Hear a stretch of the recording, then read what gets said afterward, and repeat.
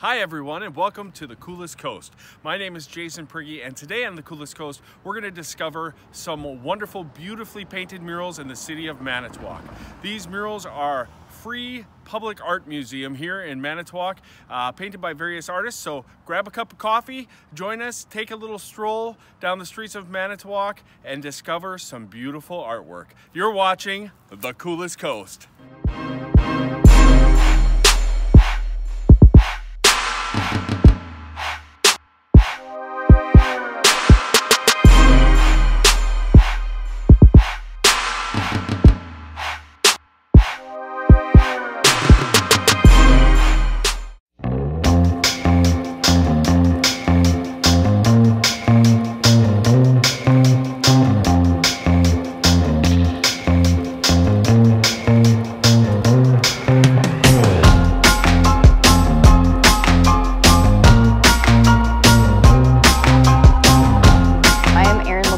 I am Associate Professor of Art and Gallery Director at Silver Lake College.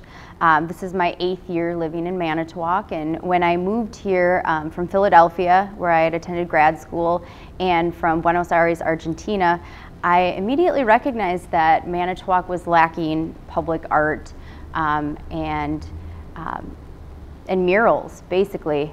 And that was not because there was a lack of creative culture.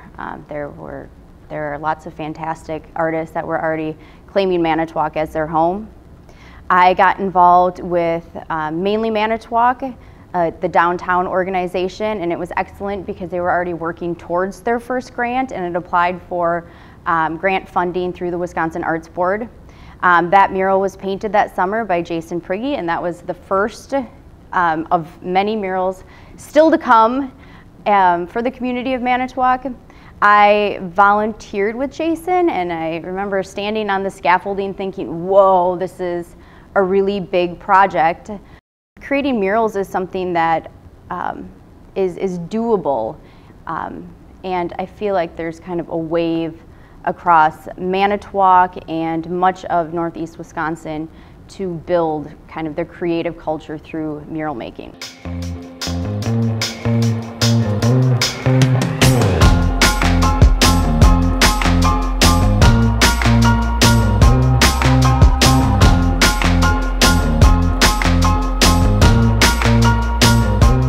So Red Arrow was one of the first big murals that I participated in, and it was interesting because before that I had come to learn a bit about city ordinance because I had planned a mural with my students and recognized that creating murals, you couldn't just walk up to a wall and start painting. And I reached out to Ed Hansen, who I know is working on Red Arrow Park, and I had seen the park kind of transforming. I was working with David Carpenter and a friend from grad school, Justin Baldwin, on that project. Also Stephanie Carpenter helped us a lot with our design work. But through collaboration of all of these different parts, it was kind of like when we were finishing up the mural, I felt like the skies parted and there was this, ah! And as an artist, I think that's really rare to come across. But I think that the Red Arrow mural really it stands out in the community. The imagery I had found online, it is of a Milwaukee soldier from the 32nd Infantry, which of course Red Arrow is named after. And I just enlarged it, and it looked like this soldier had this kind of gaze looking down towards Lake Michigan, and it was kind of simple and perfect at the same time. And you know, when we think about these murals, I think that's the biggest part, is their community building. So then after that, the next year, we were reached out to again by the city, and they had selected this time the surface that they wanted us to paint, and that was the bridge tower. So I started collaborating with David and Stephanie Carpenter again in figuring out a design and trying to think about some kind of imagery that really was important to that site specifically. The bridge crosses the river, which is a major intersection for industry, as so much of the industry in Manitowoc relied on that river. I was digging around on history page for Manitowoc on Facebook and just looking through images, and there was this beautiful image of this woman kind of symbolizing the sense of progress. At that time, Manitowoc was a real hub for industry.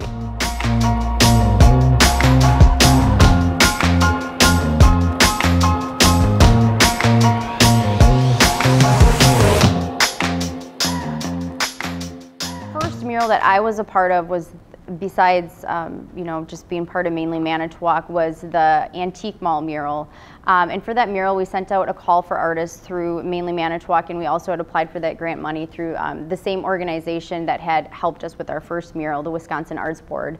I collaborated on that mural with Stephanie Carpenter and David Carpenter on most of the design work, and then Hayden Hippert, a local artist as well, joined us in the painting process. It was during the summer for a month. Every night at 4 o'clock, we met out at the wall and we painted, and it was also a celebration as the grassroots kind of co-op is starting to build in Manitowoc, and the idea of local food sourcing, that kind of tied in there as well.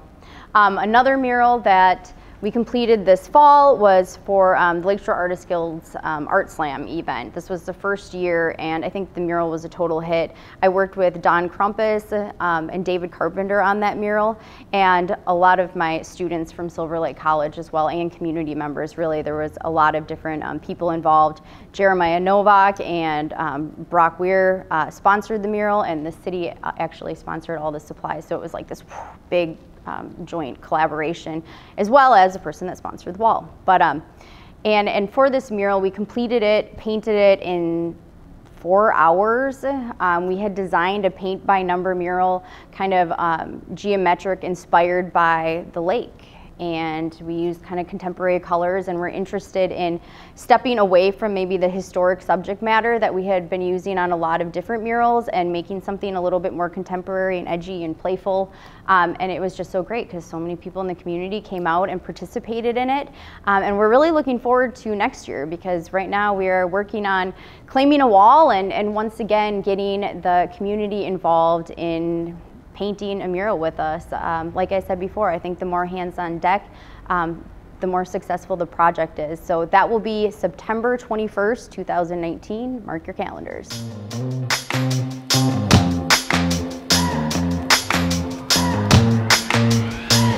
Special thanks to Pat Tice of Berkshire Hathaway Home Services, Stark Real Estate, for sponsoring this episode of The Coolest Coast.